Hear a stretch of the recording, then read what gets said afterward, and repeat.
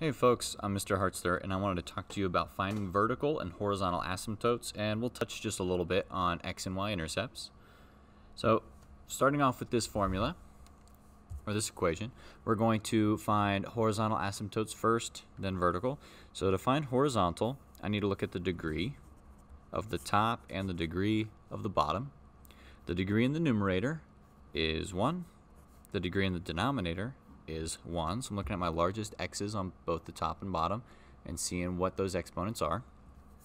Since they are the same, that means that my horizontal asymptote is going to be y equals and then dividing my leading coefficients. So the leading coefficient on the top is a 2. The leading coefficient on bottom is a 1.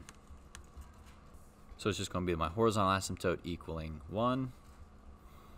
Now for the vertical, that one is, I think, a little bit easier. I'm going to look at my denominator and say that it's not allowed to equal 0. So I subtract my 1. X cannot be -1. So that means that the vertical asymptote is at x equals 1. Rough sketch here. Horizontal is here at 2. The vertical is over at -1. Now let's find x-intercept, because that's usually helpful.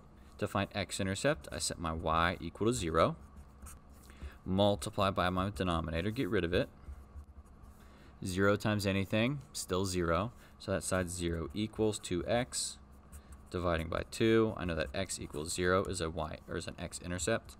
I'm going to plot that on my graph right there.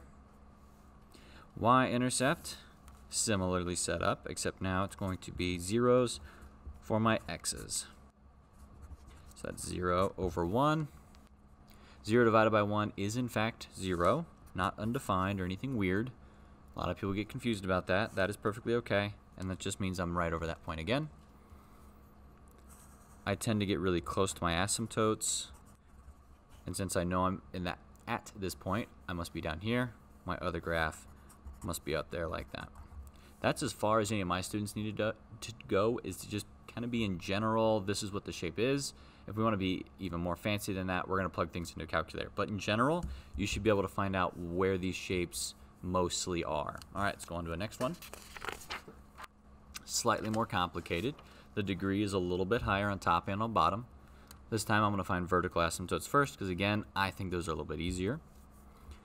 4x squared minus 1 is not allowed to equal 0, because I can't divide by 0 my fraction up here.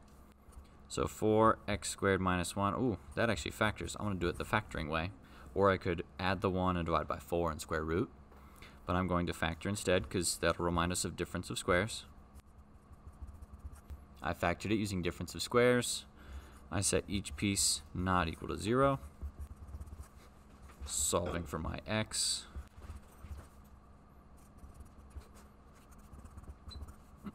That's not squared. So there are my 2. Then I'm going to find my horizontals. So I'm going to look at my degree of my top is 2. Degree of my bottom is 2. So that means it's going to be y equals, dividing those leading coefficients, so 2 over 4, which is a 1/2.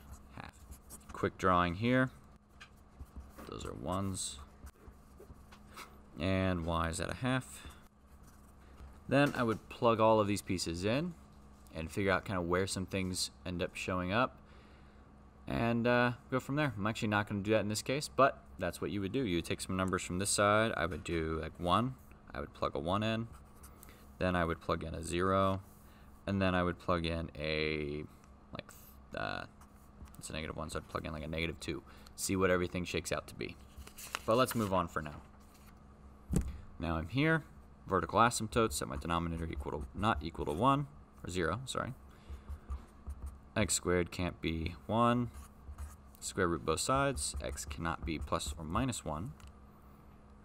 Horizontal asymptotes, the degree top is 2. Degree bottom is 2.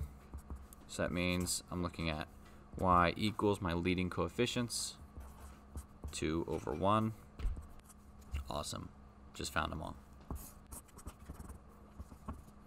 And then again, I would plug in numbers from each section and figure out if they were above the horizontal asymptote or below. Every so often we do cross it. but we don't deal with that a whole lot in Algebra 2. But that's in general what we're looking for. Hopefully this video was helpful. If it was, please click that like button. If you have any questions, please leave those in the comments. And if you're one of my students, remember you can always come down to Math Lab, and me or one of the other math teachers that's there that period can be of some assistance. Have a great day, folks.